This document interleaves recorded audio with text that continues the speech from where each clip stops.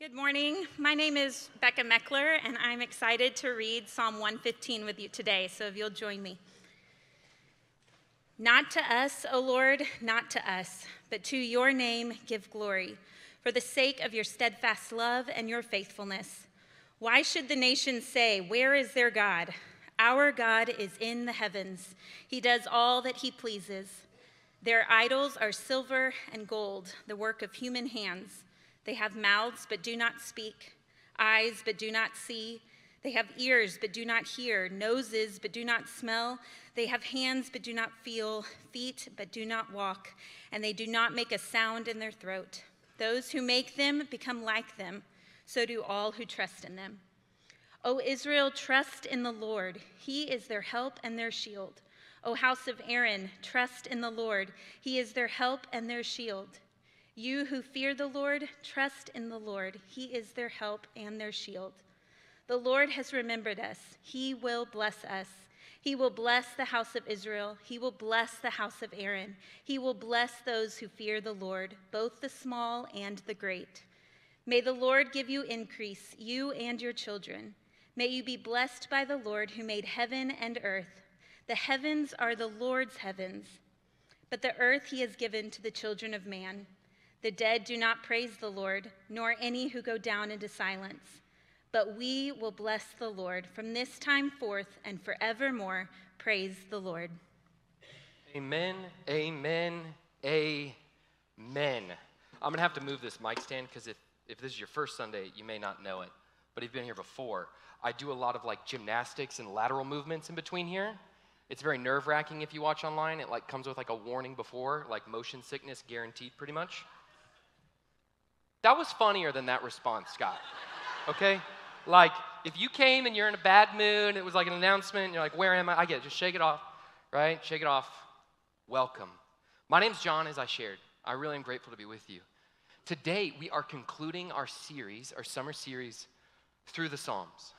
We are gonna look at Psalm 115. Psalm 115 is a beautiful hymn, but it's fascinating. It's fascinating. It's written by an anonymous writer. We don't know exactly who. And it is written at a time in the history of Israel when we don't know when. Now, scholars have speculation on, was it this time or was it this time? Here's the reason why. At the core of this psalm, there is an invitation to intimacy with Yahweh, right? Hebrew language, what we would say God. Intimacy with Yahweh. But there is this stark warning. And the warning is this: what runs in tension with intimacy with God is idolatry. The language that the psalmist used was idols. Christian language for idolatry basically means this: anything you give prioritized reverence, love, affection, worship, devotion, anything that is a greater priority over God. It's fascinating though, because it's written by an anonymous author. It's written at almost like an anonymous time. And so you sit there and you wonder why. And the premise, I would say, is because it applies to any people at any time. It could have been written to the Israelites, if you're familiar with the Old Testament narrative, as they have left Egypt behind them. And there is idolatry in their rearview mirror, but their hearts are dragging it with them.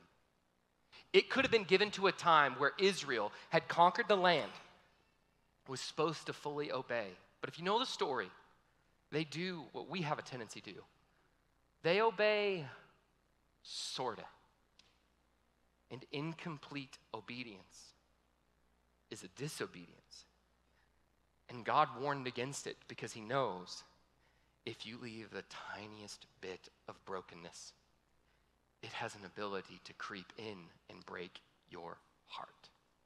It could have been written during that time.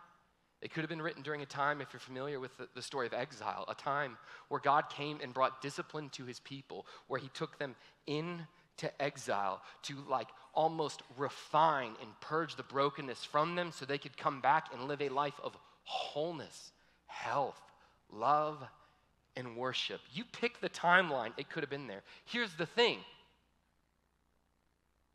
This applies 21st century Western culture, 21st century America, 21st century, my life. You don't have to know the author. You don't have to know the time. Why? Because embedded in it is universal truth. It is a pleading heart to the follower of Yahweh, to the follower of Christ. And it says this: God has come to bring good things to you. We'll summarize it with the word intimacy. But there's a predator. You have difficulty and dysfunction, and you live in a society that does not want what the things of God are after. Christians have used the language that what do we strive against in our life? We strive against three general themes: the world, the flesh, the devil. Now that language might seem really strange to you, but I've heard it described this way, and I really appreciate it. The world, a culture that says, you do you, being normalized. It doesn't mean that they're terrible people, and if you're here and you don't believe in Jesus, I'm not saying you are an awful person.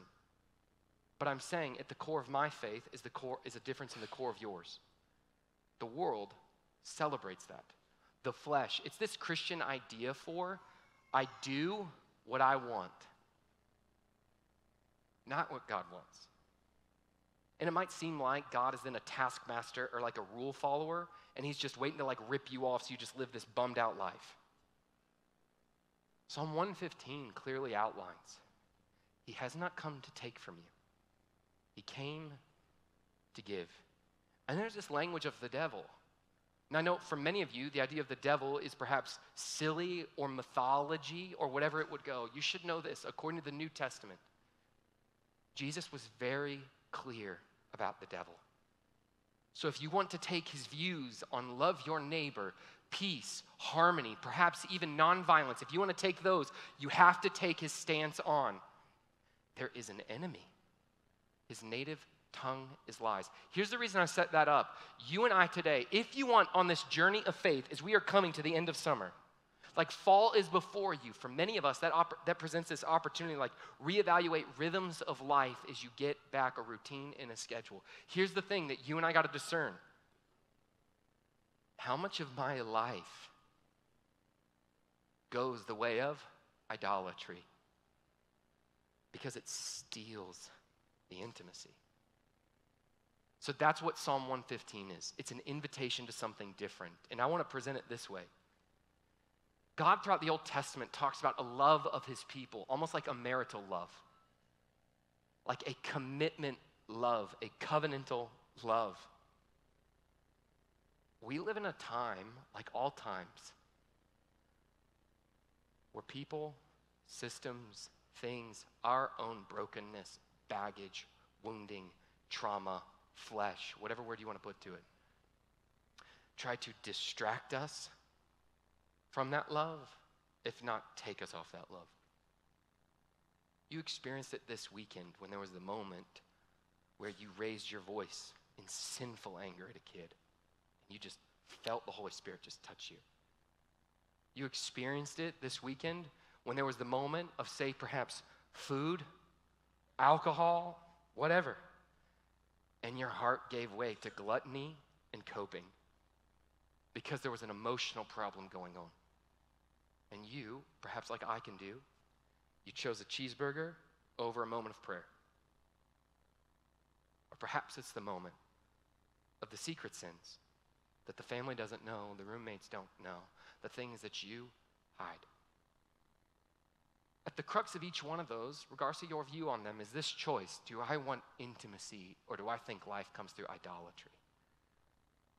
In order to fight that drift towards idolatry, what we need is this: rebellious loyalty. See, in our culture, it makes sense to you do you. In our culture, it makes sense to, if it feels good, it is good. What do we need if we want to persevere, to endure, and honestly, to enjoy the journey of faith? I would like to show how Psalm 115 is an invitation to you and to me to a life of rebellious loyalty. When I use the word rebellious, I don't mean contrarian, jerk, foolish, any of that. I mean, no. Everything is telling you go that way. And by faith in God, even when doubt creeps in, you say, Holy Spirit, help me. Members of the spiritual family, help me. I'll go this way. Jesus uses the language of the narrow road versus the wide. Y'all tracking with me? We're going to see an invitation today through Psalm 115 into a life of rebellious loyalty. We're going to look at it in two ways. This psalm at its highest level breaks out in two ways. The psalmist is going to outline what I will term lifeless idols. You could say idols without power. You could say inefficient, vacant. Most scholars use the word impotent. Lifeless idols. And the second thing we'll see it contrasted to the living God. If you have a Bible, turn with me to Psalm 115. If you don't have one, there's one in a chair in front of you. I'm a huge fan of like tactile reading along because it adds a whole nother sense to your engagement in this. That's shared if you want to like pretend you're looking on your phone and just check sports, news, Instagram, you can do that, or it'll be back behind me. So glad you're here. We are going to look at a life of rebellious loyalty. The first section we're going to see is verses 1 through 8. We'll go from there. The first theme I want to highlight, though, is verses 1 through 2. Reading it again with me. Not to us, O Lord. Fascinating. Not to us, but to your name give glory. For the sake of your steadfast love and your faithfulness, why should the nations say, where is their God? A few things taking place here. At its core, when it says the word nations, this has this idea of there's Jews and there's Gentiles. Gentiles were non-Jews. And Gentiles are mocking the God of the Jews. And they're saying, where is he? If he's so powerful, show it, prove it, do something. And the Israelites are crying out, show them you're powerful. Show them you're better. Judge them. End them. Summary. Vindicate yourself, O God. And how do they want him to do it? Their language is glorify yourself. It's interesting, though. You have to understand the character and the nature of God as well as humanity. Like your Bible is an absolute masterclass in anthropology, the study of humanity, as well as sociology, the study of society. Anthropology, the first thing that your Bible knows is the greatest thing that Israel often has going against them is not God, show them your glory, but it's the line that they repeat, not to us. Not to us. It's got two themes. They are trying to say, show the Gentiles who don't believe. And they're trying to say, I know I have a tendency to steal glory. Like the language that we would put to this is insecurity. They had a tendency towards insecurity and then overcompensating for that by seeking external validation, praise, performance, status, or stuff. How do I glorify me? They had a tendency to make life about them. And here's the fascinating thing. They were in a culture where they are saying, life is about God. And the Gentiles are saying, well, where's he at? Perhaps, just perhaps, it's because those Jews looked far too similar to those non-believing people. See, one of the things that's true about you and me is oftentimes followers of Jesus, we, the church, the people of God, have a tendency to look and act just like people who don't know God, believe in God, or say they have a heart to follow him. That's why it come from the beginning and say, not to us. They are fighting that internal bent towards, I want it to be about me. All of us, and I think some of us, are really good at this. A common term for this is narcissism. Narcissism. Now, narcissism has really become a hot topic recently. I'd put before you narcissism is kind of like hunger, right? Here's what I mean by that. It's like hunger. Someone could come to you and be like, hey, are you hungry? And that is a yes or no question. Does that make sense? A yes or a no question. There's a difference, especially in a technical sense, of narcissist and non-narcissist. But here's the other thing. And some of y'all are thinking about, hey, husband, you listen to this? I'm talking about narcissism. You hear that? Hear that? And then some of you are like, that's my boss, right? But the second part about narcissism with hunger, there's also like a spectrum to this thing. If pride in the New Testament is the root of all evil, Christians should not have a problem saying they wrestle with a tendency towards narcissism. Now, there's a difference in a yes and a no. That's not who I am. I am a saint. I am a son. I am a servant. It's not who I am. But man, just like hunger, can I be growing in hunger and decreasing in hunger? Yes. Israel is aware of it in this moment. And then they come and encounter to that. They say, why should we glorify God? The answer they could give, and this matters for why you would give a rebellious loyalty to him. Why should we glorify God? Some of you think because he's God, because he said so, because my parents told me to. You just do it. That's not going to cut it. The Holy Spirit, through the psalmist, gives this answer for why we glorify God. For the sake of your steadfast love.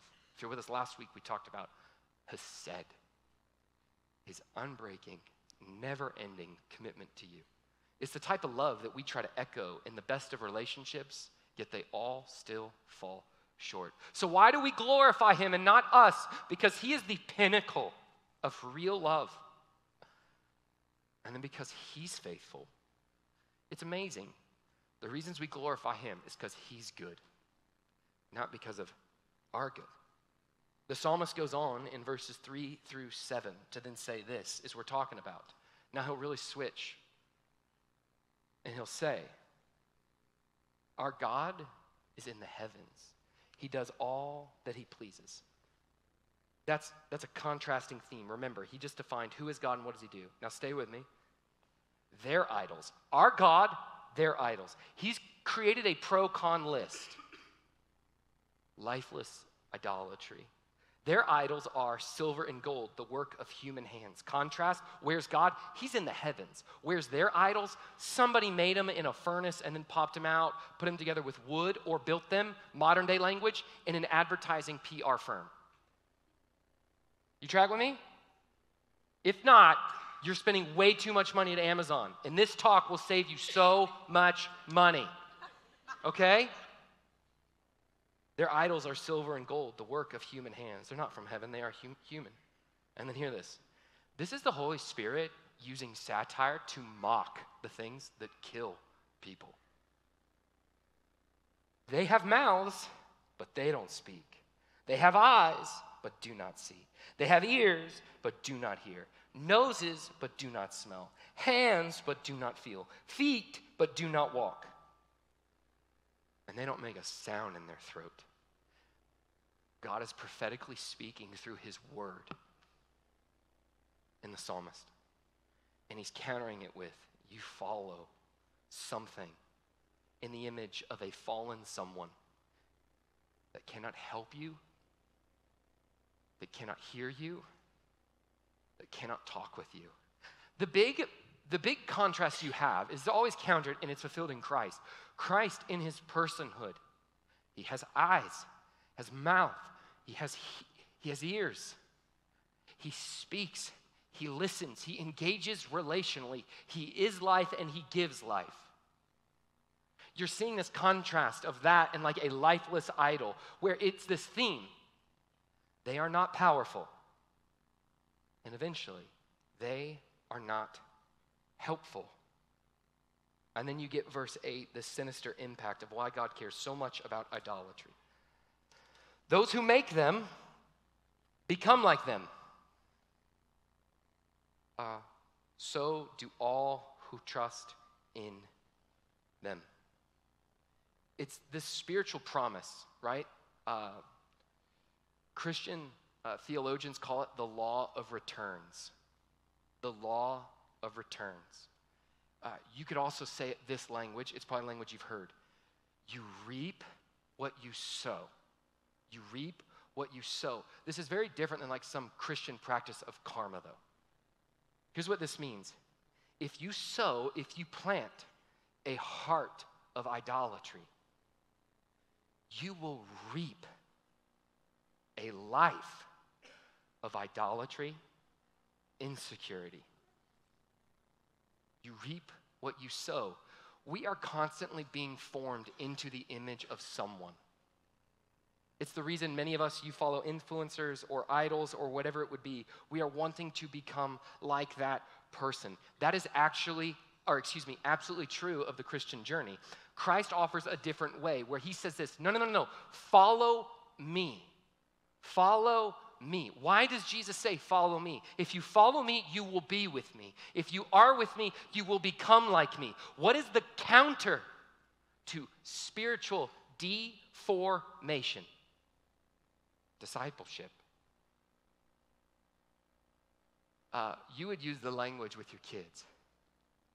If you play with fire, you're going to get burned.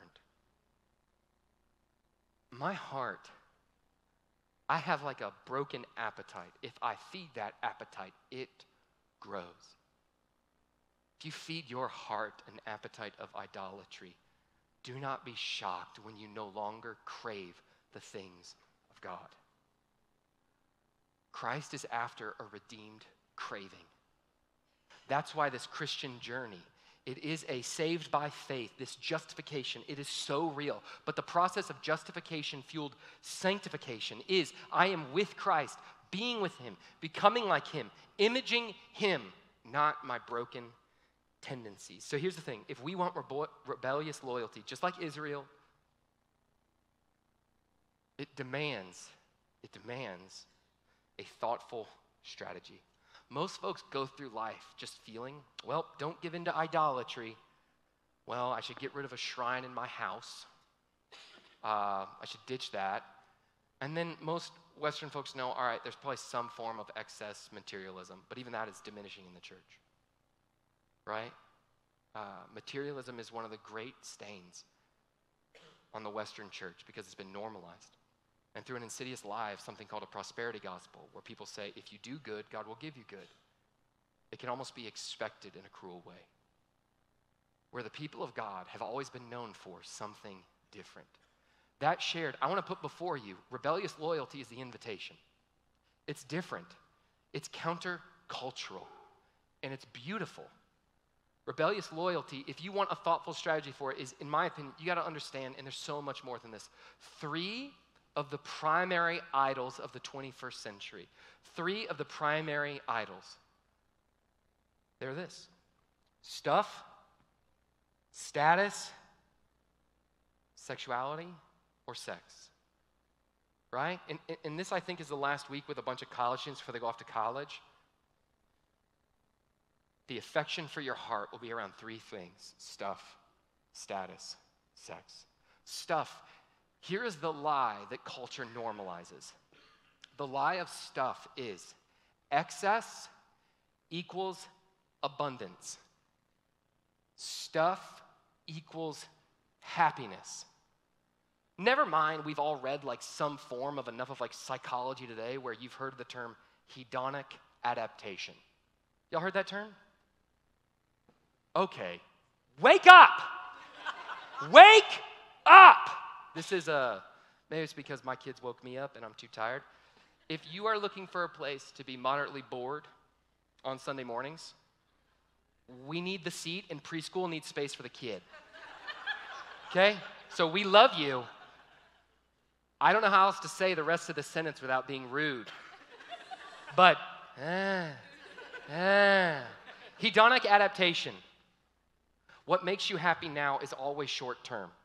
It's never lasting. Cultivating gratitude leads to contentment. That changes your level of happiness. New stuff, new status, new sex, we'll see. It doesn't make permanent change. Why? You are trying to fill something that cannot be filled. But you see this with stuff. We call it materialism wealth. Here's the thing. The best idols hide behind real needs, real spiritual needs. The idol of stuff hide behind an idol of comfort, or you could say security. It's fascinating, though, because you got to wonder, does it work? Dr. Ed Diner, He's a psychology professor and a happiness expert. I don't know how you get that title. I don't know, but he's a doctor, right? In a New York Times article titled this, "Materialism is bad for you. Studies say." Wrote this: "Those who value material success more than they value happiness." Christian word there is well-being or contentment, right? This guy, not Christian, not writing from Christian perspective. We'll just see. Does the lie of stuff and abundance equals excess or excess equals abundance, does it work? Success, more than those who value happiness, are likely to experience almost as many negative moods as positive moods. They're very moody. Whereas those who value happiness over material success are likely to experience considerably more pleasant moods and emotions than unpleasant moods and emotions. Being greedy makes you needy. Being greedy makes you needy. So here's the thing. Excess, being abundance, it literally breaks you down. Now, I'm not saying you got to go on like a revolt of minimalism. I'm saying this. The Christian perspective is, I won't find life here. And I'm after life. The second one that we really see, I would say status. You perhaps might like the term, though, success. The lie that's normalized in our culture would go this way. You are what you do. You are what you do. If before with stuff, we saw that it is a lie against the truth of comfort, security. This is a lie against identity. Who you are. I think this shows up predominantly for men in you are what you do. If your job title is not this, if you are not that, I think it's the reason why so many folks, especially men, have a midlife crisis. Because they get halfway through, and I know like millennials, we developed a quarter-life crisis because we're needy like that. And then the true statement is if you're here and you're Gen Z, you're just constantly in crisis, right? So you do you, right? But before, it was like this thing called midlife crisis. It's very retro. It's fascinating. But because they get to a point in life, and they're like, wait, my status isn't what I wanted it to be. They measure it by promotions, job, wealth, retirement, stuff, quality of relationship, whatever it would be. They're not where they wanted to be. I think the same thing can be true of women. Regardless of being a mom, not being a mom, a woman is expected in our cultural moment to be defined by status or success as you have to be a rock star mom, you have to work full time, and you have to be totally physically fit. That's not possible. That gets your applause? Okay, at least you're awake. Right? I know the AC is off this morning, but you're with me, okay? We could do this. All right, but here's the thing. We got to ask, okay, what's behind this drive for success? Fascinating thing. Have you ever looked, you haven't, but I have because I'm a dork like this, the rate of highly successful people, right? Top folks, top performers, CEOs, whatever word you want to put to it, in a rate of childhood trauma. There's a disproportionate connection to a sense of neglect, abuse, abandonment, whatever it might be, producing a not enoughness and fueling an ambition. So here's my question. We have to come and look at the why. This is Matthew Gallagher. He's a journalist. He wrote an article, From Pain to Power, How to Understand the Link Between Childhood Trauma and Entrepreneurship. But for entrepreneurship, they just can't get the best objective data for this. So you could put top performer, any field you want. Here's what he wrote. A study found that individuals who experienced adverse events in childhood were more likely to become entrepreneurs. Again, top performers, however you want to describe. Trouble in childhood has been correlated with success later in life. Dude, some of the most driven, performing, obsessive people are some of the most wounded. And if that's you, if it's me, we are all welcome here. He concludes, though, of course, that same drive has also been linked to mental disorders, drug addiction, and homelessness. It is a double-edged sword.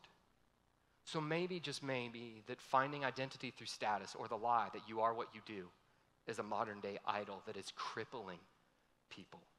It's why the rate of Adderall, like physicians going to prescribe Adderall, can't prescribe it. Why? It's so abused at upper high school and college campuses because there's a drive to perform, perform, perform. If you're going to college and the best you can do is righteously get a B without some drug, get a B. God will provide for you. That's radical. That is rebellious loyalty.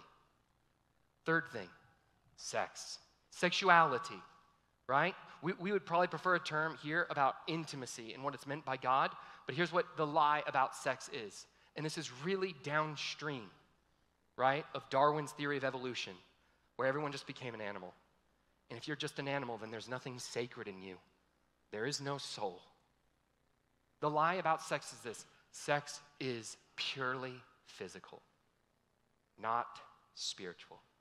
Now, the fascinating thing is to see the overwhelming amount of secular data coming out contrary to that. Where I absolutely believe, especially in the next 20 years, abstinence is going to make a revival. And I don't think it'll be led by the church. Now, I say that as sexual sin having plagued much of my life, there's no shame here. That's not what I'm talking about. But I'm saying this lie, it's just physical, not spiritual. Many of us know from our own life experience that's just not true. But secular research shows that's just not true. And when you live this way, because what are we trying to understand? Lifeless idols. If you want rebellious loyalty, you got to have a strategy, which means you got to be aware. Stuff, it won't give life. It like subtly kills. Status, it won't bring life. It will leave you not enough, chasing the next thing. And sex, coming. If the others are a lie against security, identity, this is a lie against intimacy. Are you really loved? Is it worth waiting? Most Christians have answered that question with yes. Why? They had a shame-induced pursuit of purity. That ain't what I'm teaching. I'm saying you have been made in the image of the Creator. Following His way will lead to life. It's amazing, the neurochemicals, oxytocin, vasopressin, who create in a moment of intimacy an attachment.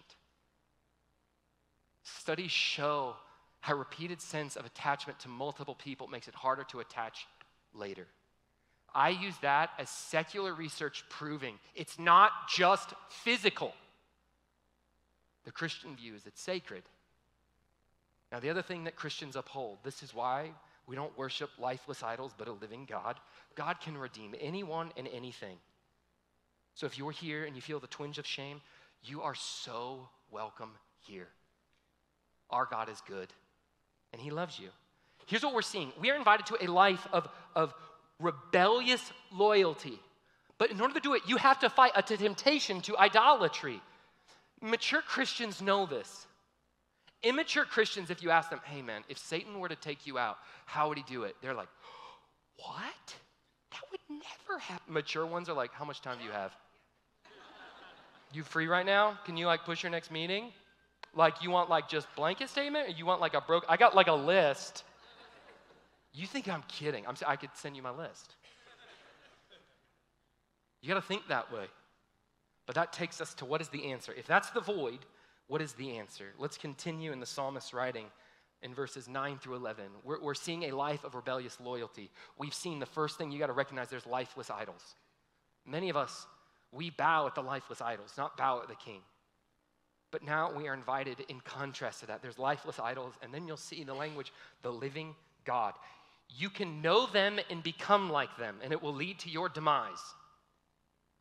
Or you can know Him and become like Him, and it will lead to your beauty.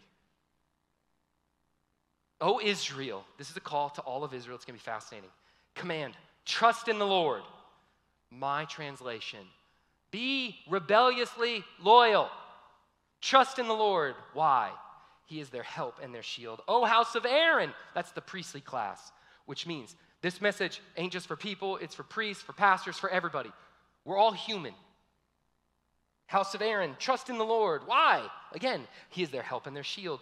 You who fear the Lord, which scholars would say, this is obviously all people, but also it's giving inclusion to Jew and Gentile. The term would have been proselyte.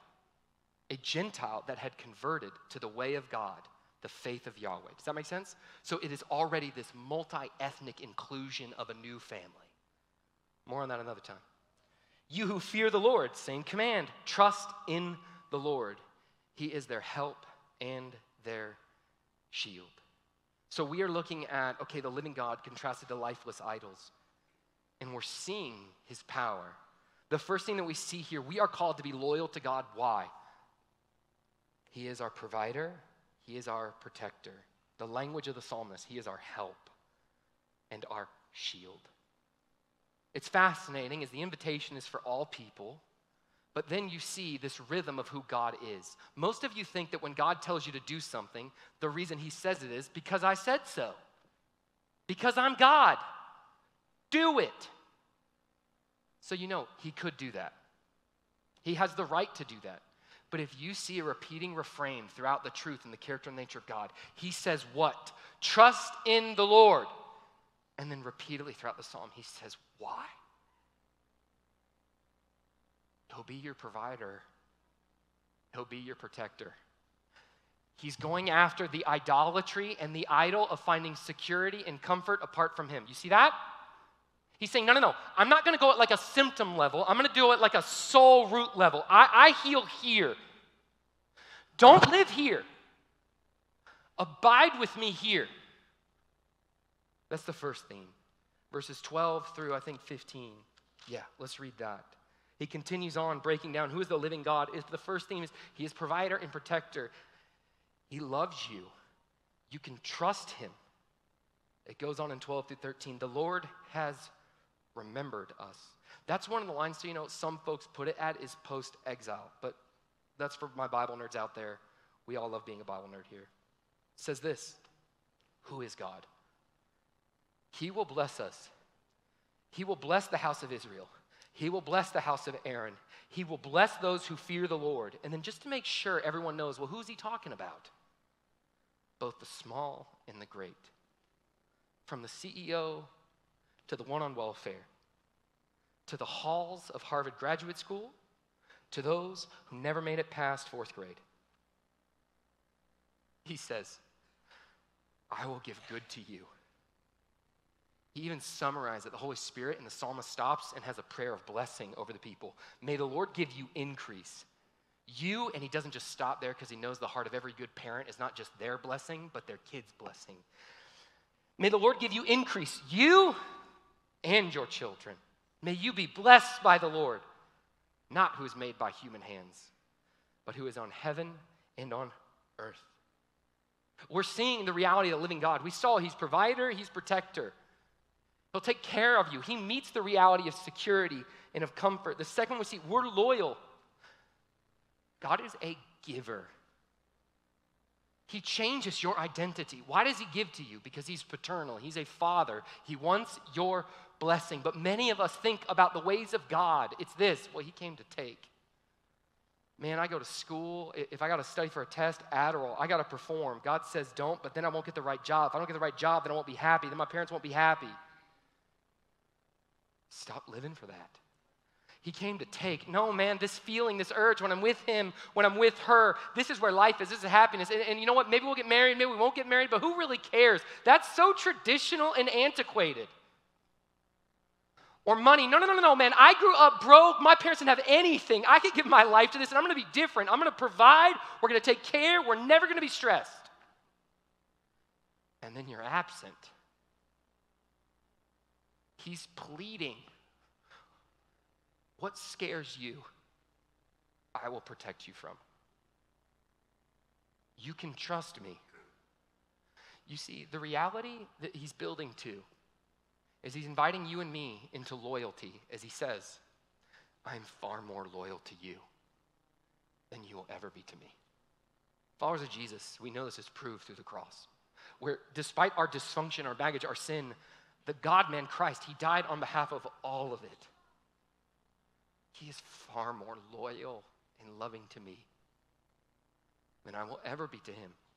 And even though my whole journey of faith, to use the language of a member of the body, is stumbling my way towards eternity, he loves to help me. I'm not a disappointment. I mess it up. I am forgiven. I'm clean. I am whole. I do not have it all together, but he has me, so I will be okay. Which evokes a final theme about the living God versus the lifeless idol. Remember the lifeless idol? Steals the glory, can't even speak. But then it comes to the people. 16 through 18, we'll close here. The heavens are the Lord's heavens, which is just awesome. But the earth he has given to the children of man. And then he describes two paths of people on the earth.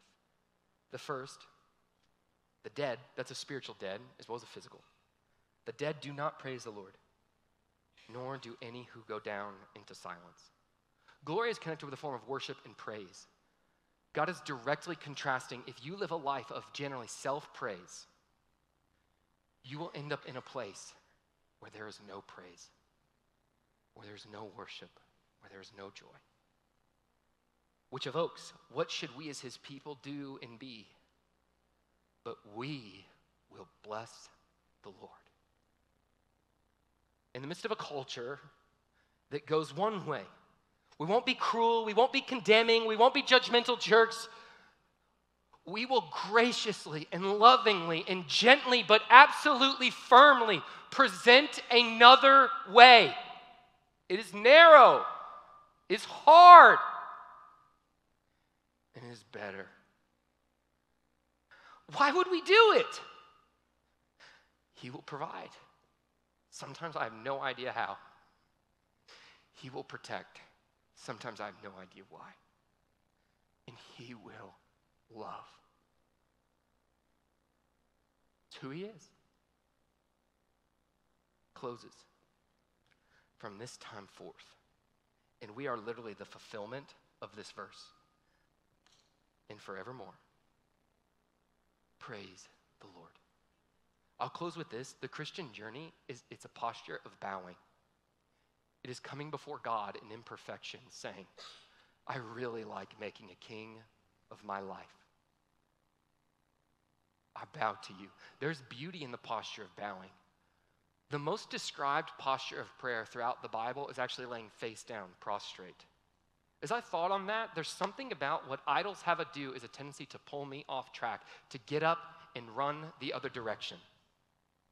We are people who learn to joyfully bow. Why? He's worthy. The other reason, it makes it harder to get up. I'm just telling you. The Holy Spirit knows our temptation towards idolatry, which is our invitation to a rebellious loyalty. Let me pray as we close with the act of celebrating and praise through communion.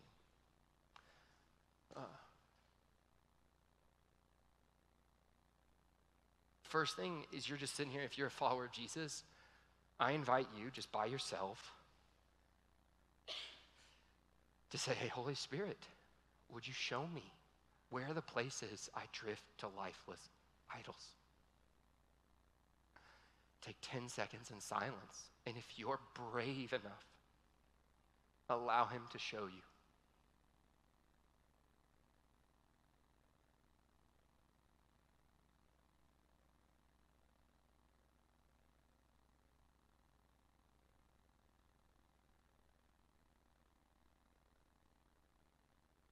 With that in mind, for those who are followers of Jesus, you don't have to out loud, but we come and Lord, we confess. We are prone to wander. We think we are above the whole idolatry thing. We think sin doesn't really matter. I tolerate what you died for. And then we thank you for the grace of the cross, the mercy, the forgiveness, the hope. Or I'm not marked by the stain, the sorrow, or the sin. I'm marked by you. I'm healed as I'm healing. I am loved as I'm growing in love, and I am holy as I am becoming holy.